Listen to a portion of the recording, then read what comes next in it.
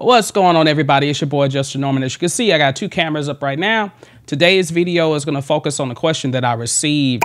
How do you go about trying to record separate tracks?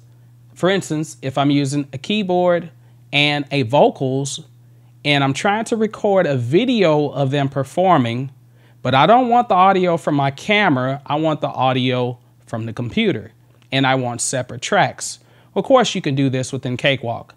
Now, I'm going to talk a little bit about my setup, but first, let's go to the performance. Yeah. All right, I'm going to turn on some reverb inside of Cakewalk. Yeah. And I'm going to record something.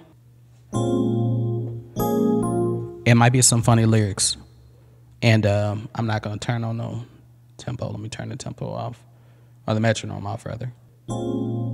I just got a chicken wing and on my plate is biscuits and collard greens, but I don't know what to say, 'cause you didn't give me no jello or no sweet Pop-Tarts. All right, something real silly. All right, we can play that back. I just got a chicken wing and on my plate. Failed to mention that there's a plugin. One of those plugins that I actually downloaded a while back, and I didn't really know that I had it on here, but I decided to pull it up. It's called Voloco. All right, so I have my track recorded. Of course, you can see the keyboards are coming in direct using just a 1/4-inch cable coming from out of my keyboard, going straight into my mixer, which is over here. So if you have a mixer, that's great. But if you don't have a mixer, you definitely can do this with an interface. But you do need something that you can put more than 2 inputs in, or at least 2 inputs. I don't have anything labeled. I did add the track image to a track icon. So I have track 1, which is keyboard, and track 2, which is the vocals. I have a third track, which is just an effects send, well, not effects send, but it's just effects that I'm receiving just so it can wet my voice up a little bit. It sounds much better in my ears while I'm recording. It did not sound like that when you play it back. I know that this track is low. So the first thing I would go about doing is, even before you get ready to mix it with a video, make sure that you have it sounding the way you want it to sound. Now, I'm not going to spend a lot of time on mixing, but I'm going to do a few different things. One, I'm going to go raise this audio up, go up to process, go to apply effect, go to gain, and I'm going to do a 6 decibel boost on this vocal track. So now that I can hear it a little better.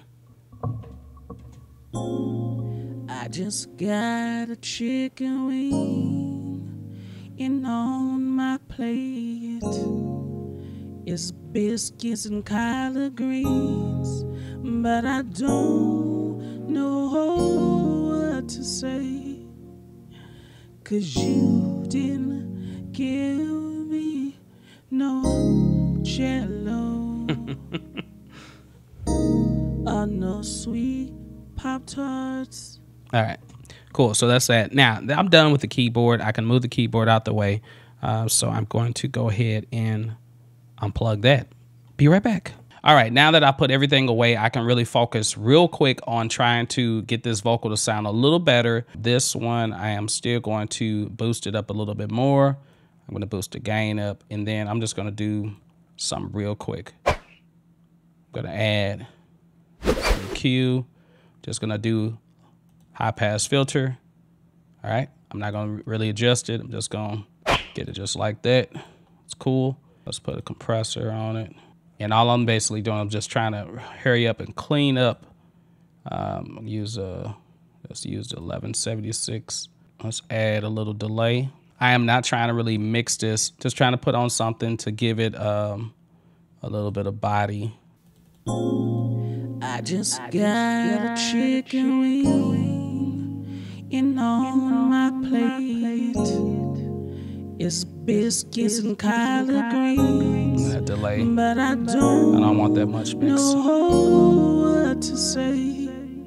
So So what I'm gonna do is, now I normally wouldn't suggest do this, but I'm gonna do a high shelf on the high frequency range, and that's just gonna add a little bit more brightness to it. Now, normally I would like to use separate EQs for doing this, but this is not a mixing tutorial. This is all about trying to get to the main point, but I at least have to show you this.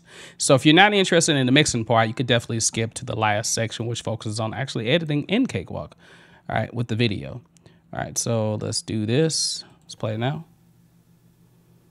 I just got a chicken wing in on my plate. So let's say that I'm cool with that. All right, I like the way the audio is. I'm gonna go ahead and bounce it down real quick. And this is what you wanna do. If you're recording directly into Cakewalk, you wanna make sure you bounce the audio down separate, because then what we're gonna do is we're gonna bring it back into Cakewalk, but it'll just be one file versus just having, 3 tracks or 2 tracks. All right, so when we get to add the video, now Cakewalk has video editor on here, but I think I've used it maybe once or twice, and so it's not the best out of everything. I mean, there's probably better softwares that you can do it in. Of course, you can also do it in Power Director, or you could do it in, Adobe Premiere or any other editing software that you can get. You can download free softwares. You can do it on your phone, whichever way is easier for you. Now, I am also using OBS. Of course, most streamers use OBS, and most people that record videos use OBS. So this makes it a little easier for me because there's a lot of things I could do with OBS. But right now, only thing that's going into OBS is and actually I can bring it over so you can see it. All I'm doing is I just got my mic aux 2, which is receiving this signal from my mixer, channels 1 and 2 coming out, basically. And that's the only thing I'm running audio on. Now, how you really want to match this up with your camera, slide this back over, because you want to make sure that you're recording direct audio, but you also are recording audio from your phone or from your camera. That way you can link or match the audio together later on. It's going to be a little different for me because for some reason my audio was not working on my phone. I had it working earlier, but anyway, that's another story. So, but you'll still be able to do it. It just might take a little bit more time to try to line up the words. You got to think lip sync with the audio that you hear. All right. Let's say I'm fine with this track. I'm going to double click them. All right. And I'm going to go to export audio, and let's save this as food song, and then select folder, export. Okay, so the next step is I actually have to go about editing and trimming down the video that I just recorded with OBS. And in this case, it might be the video you just recorded with your phone or your camera. All right, so I'm gonna stop right there, and then I'm gonna bring my clip end all the way over to where that point is. I'm gonna save this on my music drive as well. Again, press save, and then I'm gonna wait for that to do its thing. So thus far, hopefully you've been listening to the video, and if you're still here with me, go ahead and give this video a like, thumbs up. Definitely feel free to share it around. All right, now it is almost finished. Once it's finished, I'm gonna bring it back into Cakewalk, and I'm gonna show you how to go about actually mixing it. I'm gonna close out of this. I will save it. Okay, so now once you're back in Cakewalk, I'm gonna go to empty project.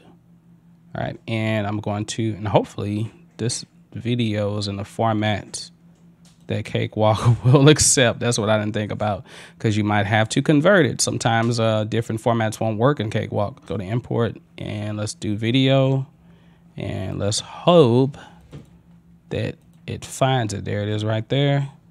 Now I'm on the other side, yay! All right, so I've got my video up, and it's got audio on there. Now if I want to, I can just, like I said, I can keep the audio straight like that, but I don't want the audio track. So I'm gonna just mute that track. Now I'm gonna add a new track, insert audio track, and then I'm gonna go up to file again, import audio, and let's find the actual music, food song, there it is. All right.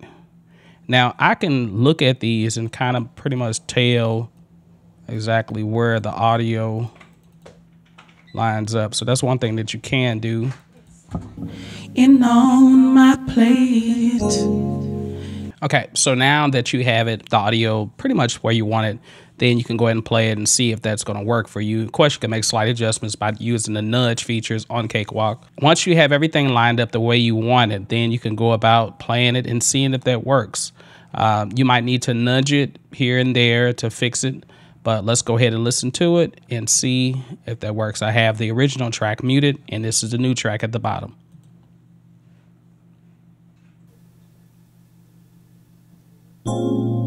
I just got a chicken wing and on my plate it's biscuits and collard greens, but I don't sound like my kind of plate. know what to say, 'cause you didn't give me no jello or no sweet Pop-Tarts.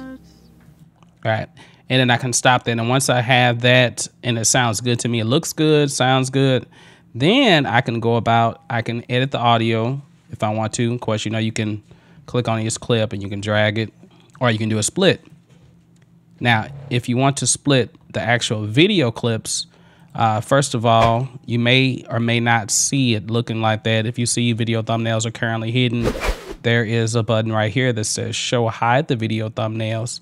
Click on that and then you'll be able to see it. And then what you want to do is go to the tail end and then you can drag it backwards till you get it lined up. Once you have that, you can go ahead and export. Let's go export video. All right, once you're up here, you can change it to whatever format you want. You want to do it on YouTube Publisher, you can do that. You can do Windows Media, or you can do MPEG-4. You can change the mix down option. Let's just save it and let's see if that works the way we want it to work. And this is it right here, food. I just got a chicken wing and on my plate it's biscuits and collard greens, but I don't know what to say, 'cause you didn't give me no jello or no sweet Pop-Tarts. All right, if this has been helpful to you, definitely consider subscribing to the channel. All right, I love you all. Take care.